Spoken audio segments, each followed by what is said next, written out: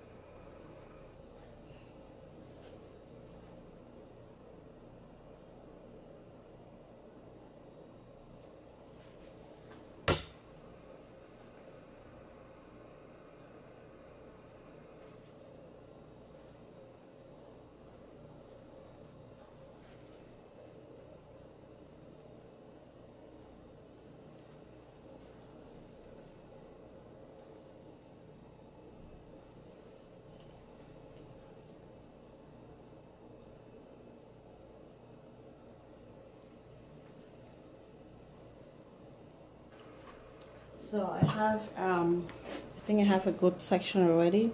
So normally what I use is a mixture of the jam extra hold. Hope you guys can see good. The jam extra hold, I mix it with the Blue Magic Organics castor oil hair conditioner. So I mix both of them to have this mixture. Then I apply it on my client's hair. So basically, apply it like so. This doesn't break your hair. It doesn't give you dandruff or whatever.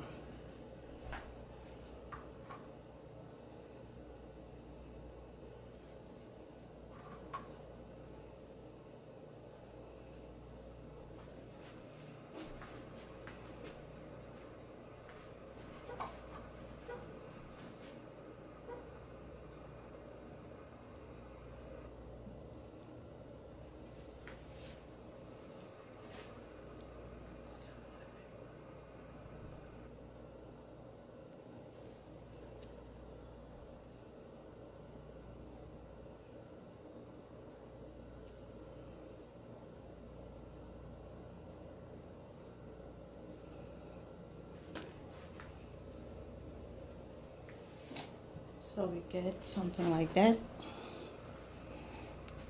Then we're going to pat from an angle.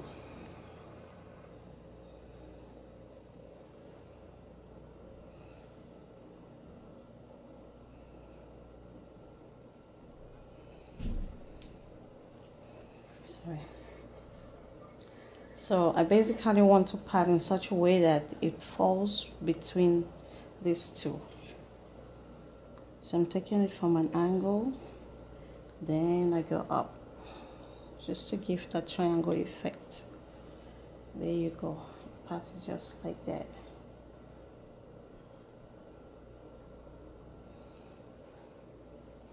You have to watch how much hair you have though.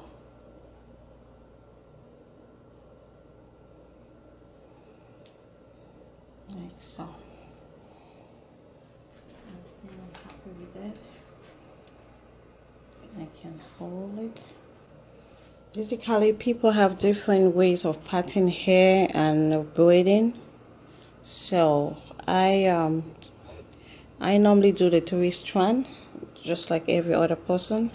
But the way I hold my hair is different. I know some people do this and they hold it this way, but I hold mine differently. So I do this instead. So my thumb and my second finger goes in the middle of the loop. That's how I hold my hair. Then I grab the client's hair, and then my thumb and my index finger grab on the client's hair. And then I can support it with my middle finger. Then I use, not my index finger, my second finger is the one that holds it in place while I start to braid.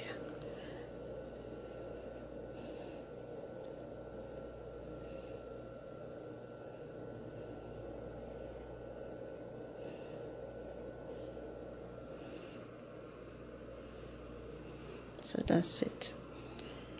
Now, when your client has natural hair, you want to make sure that you tug in the hair as much as possible, so that her hair will not spike out after a day or two.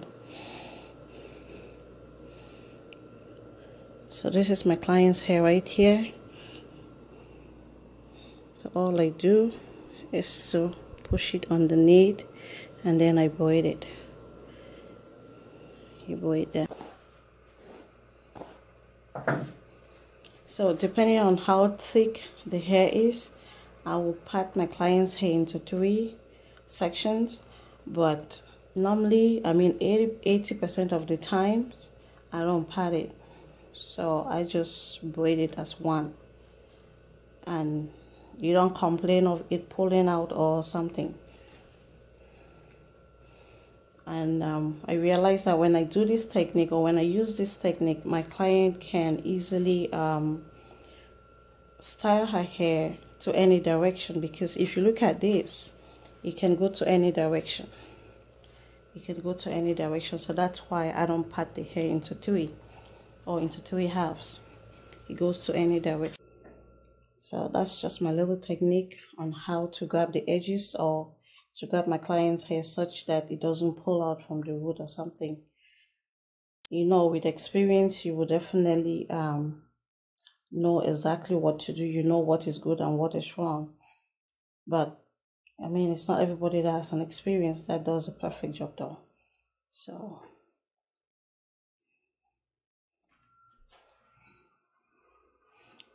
there you go. So I'm going to part the other section so you guys can see. Okay, stay at an angle. So this one comes from this angle, then it goes down.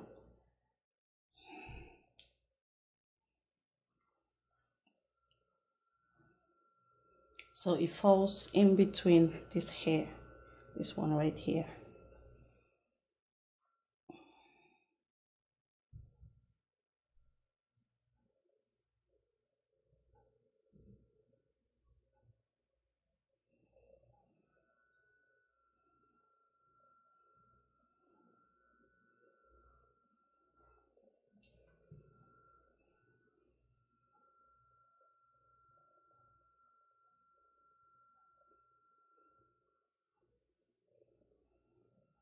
So I'm going to show you guys how I do it again. So this is the hair, and I'm dividing into 3 parts. So what I do is I place my thumb and my second finger in the loop. Then I use my thumb and my second finger of my left hand. Then I grab the entire hair. What I do is I twist it as much as possible so that it has a lower, it's small enough. Then my thumb and my second finger of my right hand is what grabs the hair. Then I pull the hair in between the loop. Then my third finger is what holds the hair down. As you can see, it's holding down the hair. Then I use my second finger to go underneath the first, and I grab the second hair, or the second section of hair. Then I use my left hand again, and I do the same thing. So I hold, my third finger holds it down while I pull the other one at the back. So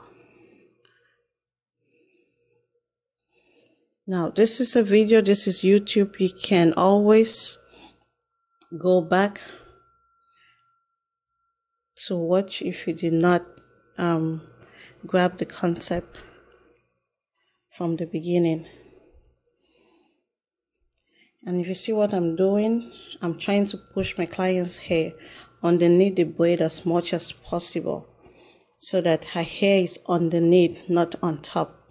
Because when you have natural hair and you braid it and the hair is all over the place, in less than a day or two, in less than 2 days or 3, your client's hair starts to spike out, and that doesn't look good at all. Because you want your hair to last as much as possible, because boy, that's money they're spending.